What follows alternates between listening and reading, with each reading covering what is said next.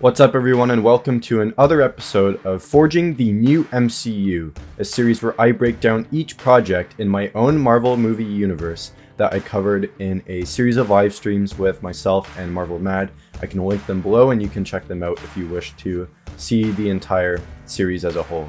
For this though, I'm going to be talking about the finale to Phase 1 of the cosmic saga, The Avengers. Before I get started though, make sure to subscribe, like this video, share it around if you enjoyed, I'd really appreciate it, and let's get to it. So first off, I'm going to give you the synopsis to the Avengers, which is, the Avengers face AIM, led by MODOK, as he seeks a potent source of dangerous cosmic power to enhance their weapons and technology.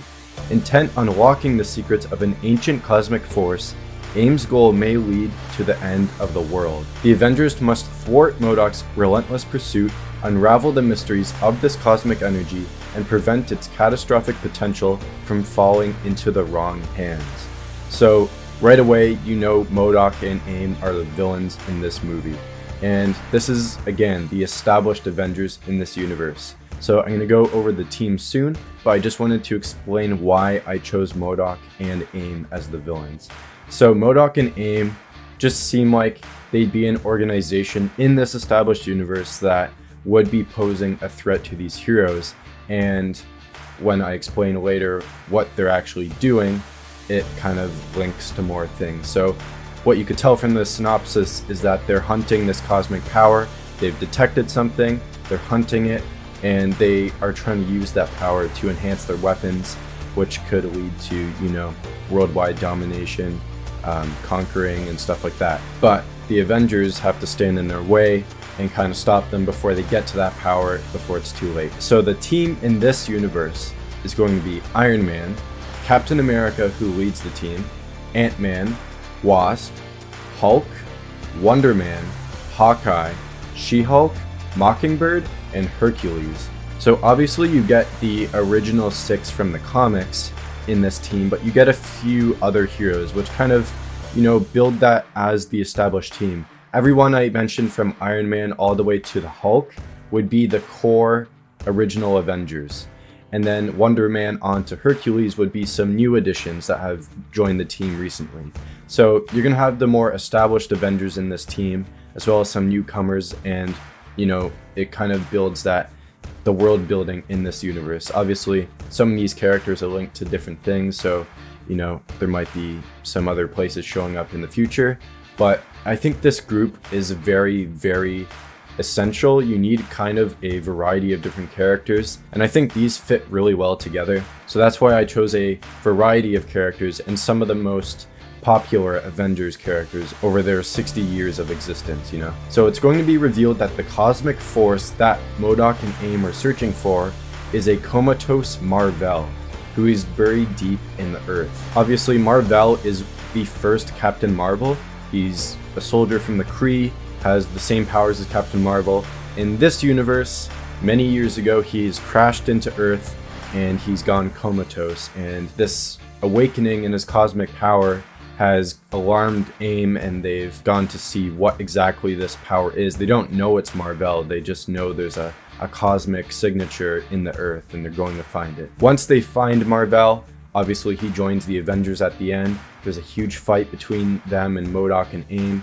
There's a huge action sequence, all that. Mar-Vell is a huge, huge force for the Avengers to have, and obviously full of cosmic power. This may come into play again later in this franchise. So at the end of this battle, obviously MODOK and AIM are defeated, and MODOK reveals he is working for a higher power and the end of the world is imminent. So obviously the Avengers are shocked by this. They're like, wait, what do you mean the world is ending? Obviously you're a villain and we know you're all for, like, you know, conquering and destruction and that, but if you're working for someone and they know the world is ending, what the heck is going on? So Hank, who is Ant-Man, suggests that they start to uncover other cosmic artifacts that may be targets for this higher power. So obviously each project from Fantastic Four up until now have had some kind of cosmic influence or some kind of, you know, overarching villain presence kind of thing. People are working for others, and there's something going on in the background that no one knows. So obviously This is going to be a huge reveal at the end of who exactly is behind this.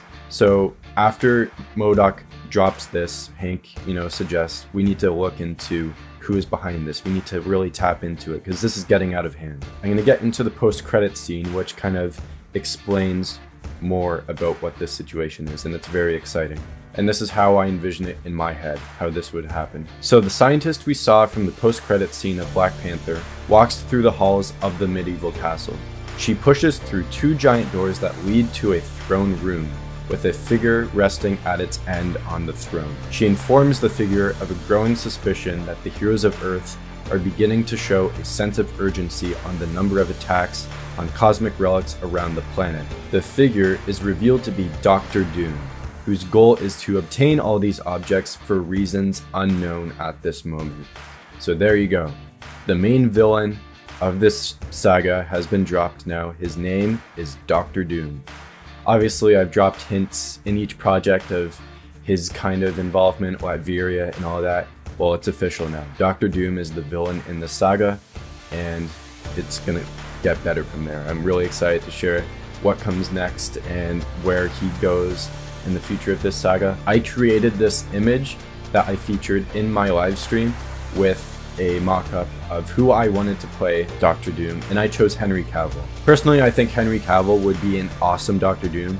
This is who I'm hoping they cast in the actual MCU, but if that doesn't work out, then he would be my Dr. Doom in my franchise. Obviously, he's a really good actor. Yes, he was Superman. There's going to be that kind of, he's already Superman. Now he's in the MCU as Dr. Doom. Yes, he's allowed to do that. He's an actor. So I think he would be really good in the role. He has that kind of physicality for the role. Obviously, he's a massive guy. He does have the look for Victor Von Doom before, the whole scar thing. And he still kind of does when he is scarred. And in this mock-up, he's not wearing the mask because I wanted to show what he would look like without it and to show he is the one behind the mask. So I'm really excited to show where he goes from here, and the Avengers is just kickstarting a massive, massive event that's going to go in phase 3. So I'm very excited to show what is happening with that.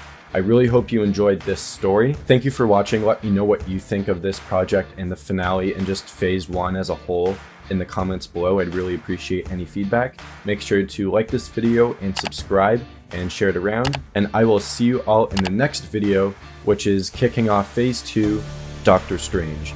Thank you again for watching, and I will see you all next time.